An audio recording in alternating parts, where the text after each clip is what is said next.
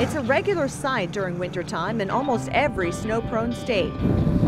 Salt trucks loading up at massive storage facilities and heading out to treat and clear off potentially icy roads.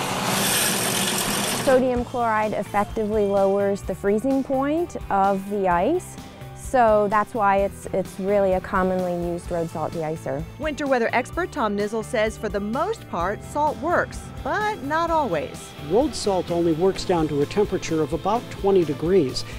Below that temperature, even road salt can be less effective in de-icing or taking the ice off roadways. John NEILSEN with AAA says there is a simple solution to keep the chemicals from damaging your car. To keep our car as clean as possible, go through a car wash, use a hose, and rinse off as much of the chemicals and salt as we possibly can. NEILSEN has some other suggestions to protect your car. Number 1, make sure your tires are in good shape for traction.